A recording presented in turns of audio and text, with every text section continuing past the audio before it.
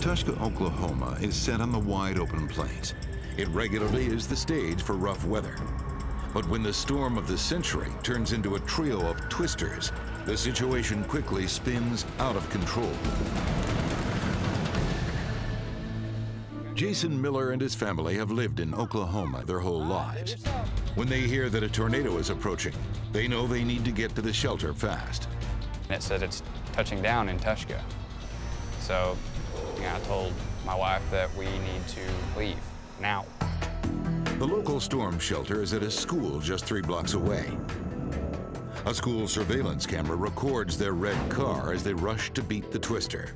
On the video, you can see as soon as we got into the parking lot, you can see the tree right behind the car fall down. And right where that tree's at is where the shelter is. But the Millers are too late. The tornado is already upon them.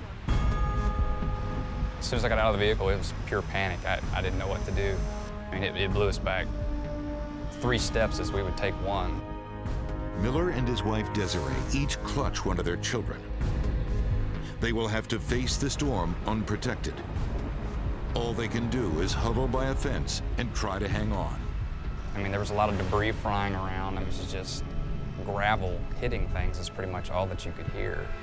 The noise is so deafening and the debris and dust so blinding that Desiree can't see her husband, even though he is 2 feet away.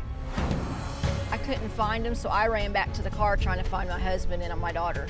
I didn't know where they went. And ended up hearing him shout, very low shout, "Honey, I'm over here." He reached his arm out and we both walked over to him. Then all hell breaks loose. The tornado is right on top of them. It's pure hopelessness. I mean, there was absolutely nothing that I could ever think of to do. I mean, at that point, my mind was just blank. It's an EF3 tornado with winds over 136 miles per hour. Then it was just holding on after that. Everybody got real quiet. The kids weren't really screaming or anything. I think they were just so scared. Out of the corner of my eye, I see my brand new vehicle start coming toward us really fast. The tornado lifts up the family's car and pushes it towards them. Miraculously, it stops before pinning them against the fence. I thought that car was going to crush us. Going through my mind at that time was, "Dear Lord, take my kids, please hold them tight." I was really concerned that it was going to keep coming.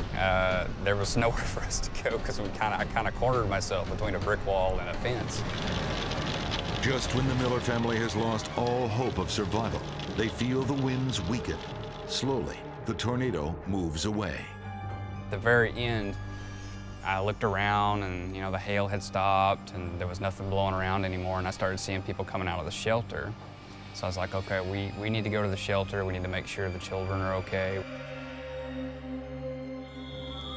This is Tushka's school, absolutely destroyed. Across the county, the devastating storm causes millions of dollars in property damage and takes the lives of 2 people. For the Millers, simply walking away is a blessing. It's just, I've never seen anything other than a movie that compares to this. Our backs and our bodies looked like somebody had shot us with rock salt out of a shotgun. The debris was hitting us so hard.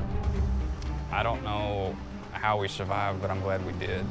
Scars and bruises heal over time, and while the Miller family feels lucky to be alive, this killer storm has changed them forever. Tell my son to draw a picture, and he draws a picture of a thunderstorm now with a funnel, and everything around it's destroyed. It's not a happy picture. You may think one way for all your life until you come into an experience where it's life or death. After that, you kind of change the way you live and be thankful for what you have.